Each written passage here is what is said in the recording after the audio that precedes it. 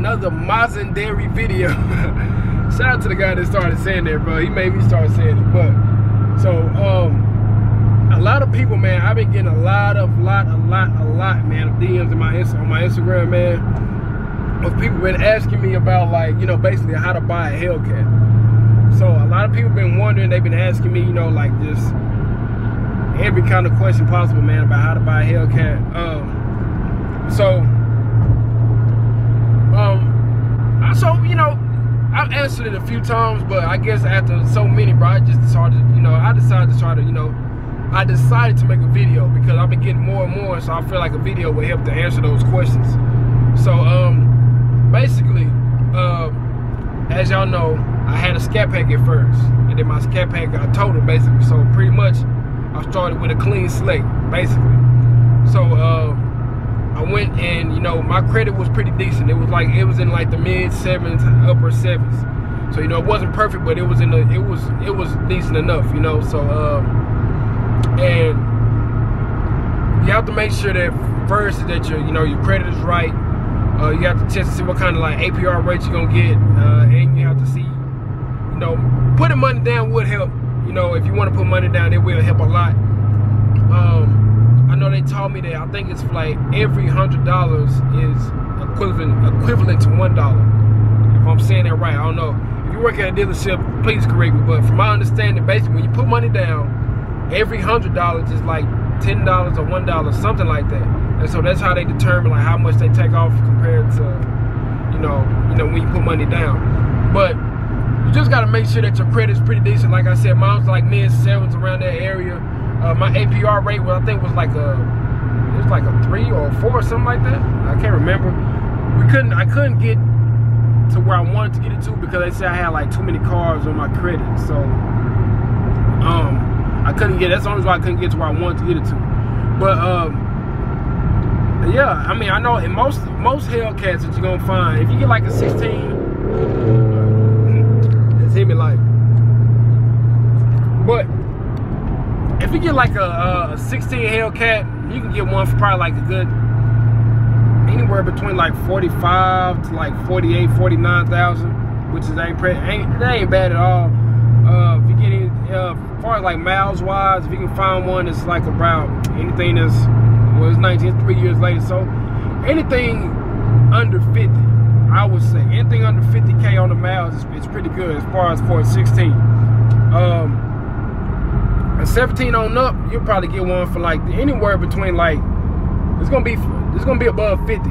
Like anything that's 2017 Hellcat and above, it's definitely gonna be over 50. So you're looking at a lot more. So depending on how much it actually is, you're gonna be up there in the price. So my Hellcat is a 16. So when I got mine was about like 46. After all the stuff they did and the tax and title loans, all that good stuff, blah blah blah, it came out to probably about like 50, 51, around that price range. So as y'all know, if y'all watch my other video, I paid probably like $750 to $770 a month for my Hellcat, as far as the car note. So you just gotta find out what works for you. It's kind of hard, and that's why I made it. That's why I was telling a lot of people that was in my that were messaging me. It's kind of hard, you know, to say like, you know, how to actually buy a Hellcat because it's all on your preference. You know, some people may not want to actually finance a Hellcat. Mine's is finance. Some people may want to lease it. I know lease is a little cheaper, but you kind of get stuck in like a contract though, and I think your credit got to be, you know, a little higher too. But you know, it's kind of hard to tell somebody how to buy a Hellcat because it's so many factors that go into it. You know, you have to have, you know, pretty decent amount of credit because your credit, if you ain't got no credit, I'm gonna tell you that now. If you ain't got no credit, I don't care how much money you got. If you ain't got no credit, your best bet, you better be buying that Hellcat cash money off the lot, because if you ain't got no good credit, for one, more than likely when everything goes through the banks, excuse me, when everything goes to the banks, more than likely they probably not gonna sell the car if your credit's not right, because the banks are not gonna want to take their risk because they're gonna feel like, you know, you're not like worthy enough, or whatever they want to call it, enough to, you know, take care of their loan that they're gonna give you. So that's the first thing. Make sure your credit is right. Try to find the best APR rate that you can possibly get, man, because that's also what's going to determine how much you got to pay a month. You know,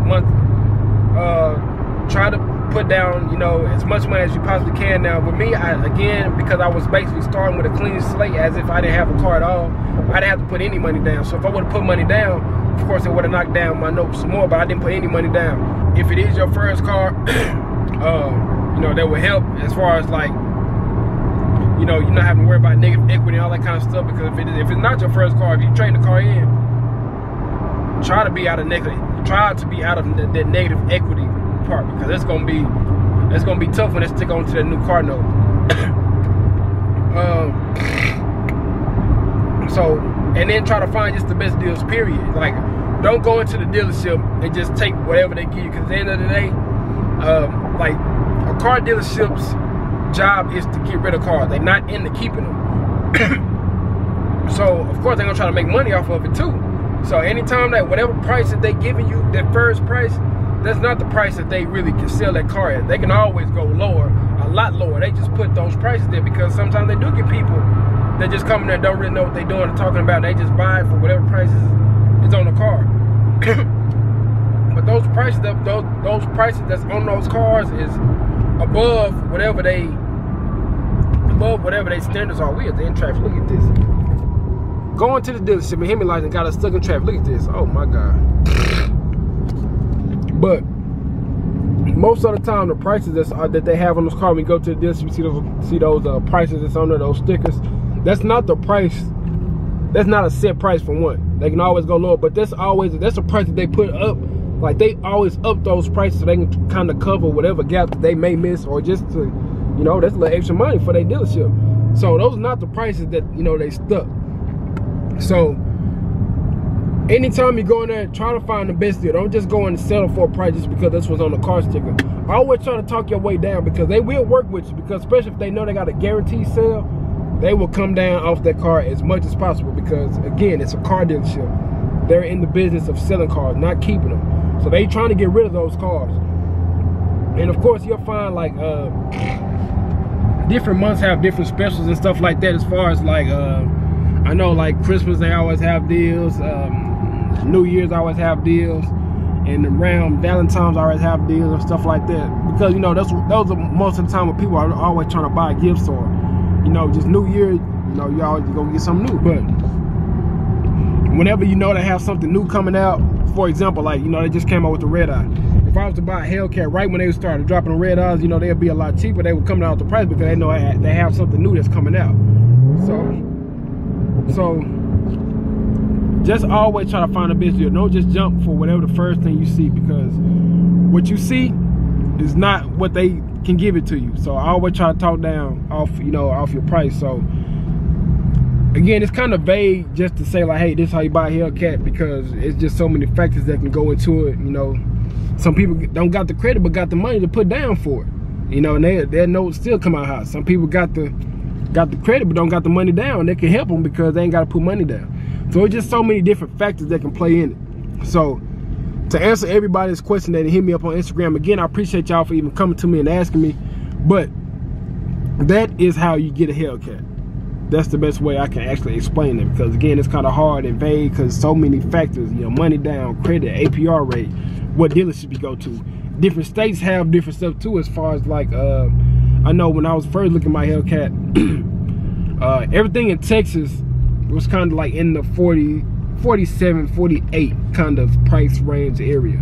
The only reason why I got my car at, note that, you know, the price I got it at now was because when I first went to go get my Hellcat, this car wasn't even in their system yet. They had just got it in. So of course they just kind of worked with me on the price. So they were just like, they were pretty much willing to give it to me, and you know what I was kind of looking at.